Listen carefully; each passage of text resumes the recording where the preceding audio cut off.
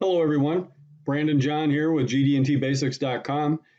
We have created a tap drill chart and wanted to go over with you how to use this chart. Let's first go over the purpose of a drill tap chart. So the most common way to produce an internal thread is to drill a hole and then use a tap to produce that thread. We refer to this as a tapping drill for the size of the thread that needs to be produced. There are classes of threads that we have to pay attention to, so we're going to mention this in a second, but the chart over here to the right, this is our wall chart for the drill tap chart, and this is going to be for most commonly a class 2 thread. Because they're internal threads that we're talking about, these are going to be class 2B. But for whatever your application is, you may need to go to the machinist handbook to pick out a specific tap drill size for whatever class you're going to thread. So on this chart, we provide the information that you need to properly drill and tap those holes. Again, this is going to be class 2B, so it's going to be the commons. The chart includes the values for the screw sizes, meaning if you're looking at a quarter 20, if you're looking at a half 13, you can go over to this chart and you can find each one of those sizes. And then it's going to tell you the proper drill size or the drill bit that you need to produce that thread. Let's look at some of the general terminology that we use for threads when we're trying to define them, or interpretation from a print, or even the manufacturer of threads. Up here in the top left-hand corner, for that diameter, thread has 3 different ones: major diameter, minor diameter, and the pitch cylinder diameter. Over here to the right of that, we have an image here showing each of those. Remember in GD&T that when we apply geometric tolerances to a tapped hole or a threaded feature in general, that it will apply to the pitch cylinder by default. If we want to change that, remember we have to put minor diameter or major diameter underneath that. That becomes especially important when your inspection process is putting in, if you will, a best fit pin and trying to find the orientation location of that best fit pin. Well, you're truly engaging the minor diameter there, so you need to specify minor diameter underneath that GD&T callout. Going back here, threads per inch and the thread pitch. So when we're dealing with inch threads, the threads per inch, like we're showing right here, it is the number of threads over an inch span, a 1 inch length. When we get into metric threads, that is the pitch itself, and that is the distance between each one of the pitch, or if you will, from thread to thread. So both of them very easy to measure out, very easy if using a pocket scale or something like that. If you ever have to just pick up a bolt, put a scale on it. If you think it's an inch thread, then lay it out. Put your scale either between 2 threads like we're showing here, or at the top of 1 thread there at the crest, and measure over 1 inch. Start counting from the end of the scale over. But when we get to the metric threads, it's just going to be from 1 thread to the next. On this one thing that I do need to point out is that on our tap drill chart, the first thread that's called out for any given size is always going to be the coarse. And that is the default. The machinist handbook tells us that as a best practice for all of you engineers or anybody involved with design, you should always default to the coarse thread first in your design, unless for some reason you do need a fine thread. So as an example here, a drawing says 1/4 inch on the thread call out. If you look at the tap drill chart, you see that there's 2 options for a 1/4 inch thread. First will be a quarter 20 because that's the coarse. Right below that will be the quarter 28, which is the fine thread. So remember, we want to default to that coarse thread. On the metric ones, going to an M8, if you look at the tap drill chart for an M8, the first one listed is going to be an M8 by 1.25, and the second one is going to be an M8 by 1.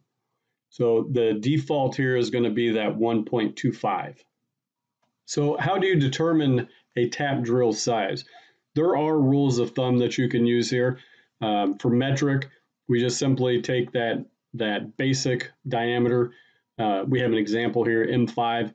We subtract the pitch from it. That's going to give us a tap drill size. For inch, when we get to an inch, we have the good tap drill down there, 85%. For coarse, 90% for fine. But you can go into the machinist handbook and you'll find all of those different classes of threads in there, whether you're going to go with a class 1, 2, or 3, and determine exactly what your tap drill size is going to be. But we took all of those basic numbers that come from the machinist handbook. We've put that on this drill tap chart here on the right, and it's a good reference. Print it out, laminate it if you will, keep it handy, but these are all of the common ones, both coarse and fine. There are 4 unique tables on this drill tap chart. The first one are the drill sizes. So on this one, the table is going to list all drill sizes up to 1 inch, and then the most common ones from 1 inch up to 1.5 inches. So it doesn't include everything in there from 1 inch to 1.5 inches, but again, the most common ones will be in that table. The second one here, this one is the inch tap drill sizes. So if you're looking for an inch size, go to this second table over here. It's labeled inch there at the very top. This table is going to be the most common tap sizes, typically 1 coarse and 1 fine thread for each, meaning each size, 1/4 inch, 1/2 inch, 5/16, whatever. And then this is going to range from a number 0 all the way up to 1.5 inches. The third one there is the metric tap drill sizes. So on this table, again, labeled metric up at top, this table is going to be the most common tap sizes. And again, typically 1 coarse and 1 fine thread for each, ranging from an M1.6 all the way up to an M39. And then the fourth one here is the pipe threads. We wanted to make sure we didn't leave that out.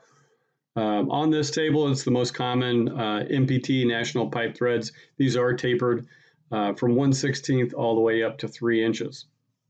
Now, for design engineers, one little tip here is that when you are trying to accurately model a pipe thread on your 3D model, go to the machinist handbook, look that specific thread call out up in there, get all of the information there that you need to fully define that. Again, it's tapered. This tap chart here is not giving you diameters for tapers. It's just straight drill through and then tapping. The actual tap is what's going to produce the taper. So you're not going to get the information you need for modeling from this. So regardless of your role, there must be considerations when using our chart or any chart. And those considerations are really going to be the class of thread that you need when you switch to harder materials. So the values that we have here, they're a great roundabout number. Most machinists are going to go right to these values that you see on the tap chart here. Over on the left, if we take a look at that, it's table 2 from the machinist handbook or machinery's handbook, 28th edition for us. That's the one we're using. But table 2 here, if we look at a 1/4 20, up at top, we have classes 1B and 2B. And this is going to give us that min-max for each one going through there. Notice that in the values that they're talking about there in the top, those are based off of the depth versus the diameter of the drill bit that you're going to be using.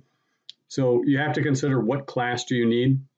Again, up here at the very top, for our drill tap chart, we took this information straight from the machinery's handbook. They state in there that these values are going to give you approximately 75% of full thread to be produced. And what they mean by that is not depth of thread. This is the actual thread form itself that you're going to get 75% of. So keep in mind that you have run out conditions. Those of you that are machinists, how much is your drill running out? If you go into the machinist handbook, they even talk about if you use one of these drills. I pointed out quarter 20 here specifically. If you come over to the inch tap drill table and go down to a quarter 20, it says use the number 7. So going back over to the drill sizes over here on the left in that table, if it's a number 7, we slide down here, we find number 7, and that is the drill size that we're going to use. It's a 201 or 201 thousandths. But like the machinist handbook says, you have to be careful about that because drill bits themselves, they are considered roughing tools, not finished tools. So when we're really trying to zero in on a class of thread from the manufacturing world, what it states in the machinist handbook is we will probably have to ream that hole or circular interpolate that on our CNC. Whichever way, the drill bit itself may cause too much tolerance, and you do have to take that into consideration. From a design standpoint, again, we love giving little tips and tricks to all design engineers or anybody doing design work. When it comes to thread callouts on your drawings, we really want to leave the tap drill size off of that. We want to put in the thread callout, the class, and obviously the depth for the thread if it's not a full depth passing all the way through, if it's blind. We want to give that information on there. Like we talk about in our course, that depth symbol is going to tell you minimum perfect thread requirement, but leave the tap drill size off itself. We're going to let manufacturing determine from this information here, either from the machine handbook or from our tap drill chart and tolerances that they think they can hold. We're going to let them determine the true size that they're going to use based off of those classes. So we can always go back into the machinery's handbook. Whichever edition you're going to use doesn't matter. I personally use a very old machinery's handbook. Our company uses the 28th, but loaded up with information for very specific details about threads. Pitch diameter is always one that we talk about quite a bit, but remember in the GD&T world, we're talking about pitch cylinder when we have those geometric tolerances applied. Okay, I hope this helps out, clears up some things about drill taps. Do remember that the first value, like this one here for a quarter 20, that first value, that is the coarse thread, that is the common one, and by default, those are the ones we're supposed to be using. Like I said earlier, if we need a fine thread on there, that's fine. We want to make sure that we get the right tap drill size for that fine thread. We're holding the proper tolerances on this table here too.